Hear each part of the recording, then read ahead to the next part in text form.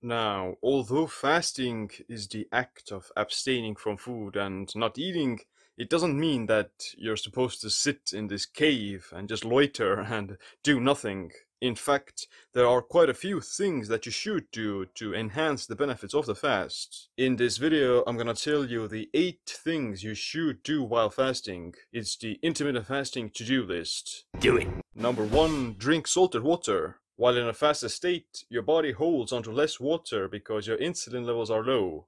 This can make you urinate, and in so doing, you excrete your electrolytes. To prevent that, add a dash of salt to your water and stay hydrated. If you're fasting for just like 24 hours or less, then I don't really see a point in adding some salt into your water as long as you're eating some food and then you're salting the food.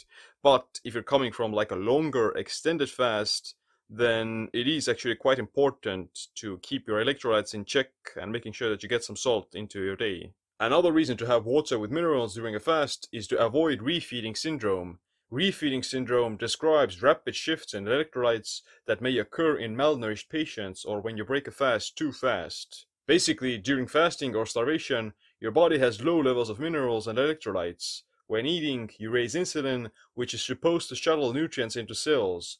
Raising insulin after a fast can cause electrolyte deficiencies, exhaustion, brain fog, hypoglycemia, arrhythmia, binge eating, and ravenous hunger. The reason is that insulin depletes the bloodstream from these minerals even more, leaving you more deficient. To prevent refeeding syndrome, just add a bit of salt into your water and drink it during the fast. Number 2, get morning sunlight. Fasting works on the premise of time-restricted eating, which is an aspect of chrononutrition and circadian rhythms. The day and night cycles have an immense role in regulating metabolic processes, including autophagy. Morning sunlight starts off the proper circadian rhythm and synchronizes you with the environment. It can also help to produce melatonin at night, which helps you fall asleep better. Autophagy won't begin if you have low levels of vitamin D because the autophagosomes won't be manufactured in enough quantities. The vitamin D receptor also regulates autophagy, and activating it with vitamin D can induce autophagy. Vitamin D is an essential nutrient and hormone that gets synthesized when your body is exposed to sunlight.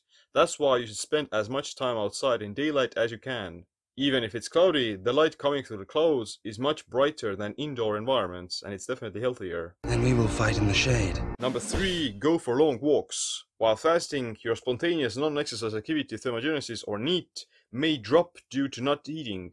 This can lead to weight loss plateaus and metabolic adaptation because you're moving less and burning fewer calories. If you're restricting calories, your NEAT tends to automatically drop because you have less energy and you start to compensate for it by moving less.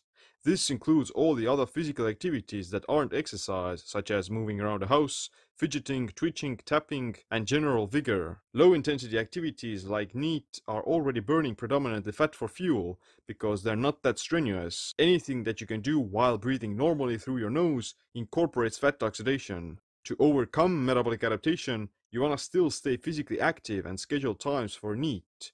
Going for walks every day, taking the stairs, parking the car further away, and fidgeting more will increase the total amount of calories you're burning per day. Number 4, apple cider vinegar. Now, you don't have to consume apple cider vinegar if you don't like it, but it has some benefits in suppressing appetite, increasing fat mobilization, and just reducing inflammation, so it's a very useful drink. Apple cider vinegar contains acetic acid, which is a short-chain fatty acid that converts into acetate. This compound can promote fat oxidation and fat loss in a few ways. Acetic acid activates an enzyme AMPK, which promotes ketosis, fat mobilization, and lowers triglycerides in the blood. It also decreases blood sugar, insulin, and the liver's production of glucose. One study found that acetic acid reduced belly fat and the fat in the liver of mice.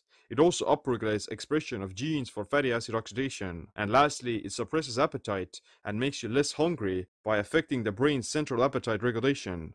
In some studies, people who take apple cider vinegar before meals end up consuming 200 to 275 fewer calories for the rest of the day. I myself like to drink 1 to 2 tablespoons of apple cider vinegar mixed with water a few times a day. Number 5, reflect and contemplate. Most people fast for fat loss and body composition, but it also has many mental benefits. When you're in this semi-depleted fasted state, you have more resources the brain can use, and this could be useful for reflecting on your life, as well as contemplating over your actions. Oftentimes you realize how to differentiate between superficial cravings and actual hunger. You begin to see that more often than not, people eat out of boredom and they're just wasting energy as well as time. Number 6. Practice self-control. Everything you do in life is training your neural networks, it's creating habits and determining your future. That's why fasting can be great for becoming more self-disciplined and mindful of these processes. Fasting itself already requires some self-control, especially if you're constantly surrounded by opportunities to eat. If you begin to make excuses, you try to bend the rules, you make exceptions, then you're going to make those same excuses in all other areas of your life as well, because that's how neuroplasticity works. Your brain is always listening to you and it's adapting to based on the thoughts and emotions and the actions you take. So if you want to take yourself seriously, you want to trust your own word, then you have to take yourself seriously and not lie to yourself or just, binge. Put that cookie down! Number 7. Take a sauna. Fasting increases heat shock proteins, which are stress adaptation molecules that strengthen the immune system, fight infections, reduce inflammation, and trigger autophagy. The same happens when you take a sauna or are exposed to high amounts of heat. Saunas have a lot of amazing health benefits: improved cardiovascular health and lower heart rate, better blood circulation and blood flow to skeletal muscle, promotes physical endurance by increasing the heart stroke volume, strengthens the immune system and increases white blood cell count, flushes the lymph system from toxins and pathogens, clears the skin and maintains youthfulness, lowers risk of dementia and Alzheimer's, increases endorphins and beneficial brain neurotrophic factors. Using the sauna 4 to 7 times a week is associated with 40% reduced risk of all-cause mortality. Heat stress also releases massive amounts of growth hormone, which will inhibit protein breakdown. Growth hormone stays elevated for several hours after the sauna, and it has incredible anti-catabolic effects. That's very useful for mitigating muscle catabolism while fasting. Number 8. Eat enough protein. When you are fasting, then you're being in a catabolic state, and this can lead to muscle loss if you don't consume enough protein. So combining a low protein diet with fasting is a recipe for disaster and sarcopenia and muscle loss, because you're being chronically deprived from amino acids. Of course, you can't be eating protein while you're fasting, but when you do break a fast, then you want to make sure that you get enough protein. And what I like to do is break the fast with something easily absorbable and digestible protein like eggs or fish, and the last meal before I start the fast again, that will be something slower to digest like meat. Doing some form of resistance training is also quite mandatory because it will enhance muscle tissue and enhances bone density and all those things. So it's very complementary for fasting. You don't want to be just doing fasting because it'll lead to muscle loss eventually if you're just chronically in this catabolic state. If you want to know how to optimize intermittent fasting, resistance training, sleep, and food combining, then check out my metabolic autophagy masterclass. But other than that, thanks for watching this video. Make sure you click the like, subscribe, notification bell as well. My name is Seam. Stay optimized, stay empowered. Do it.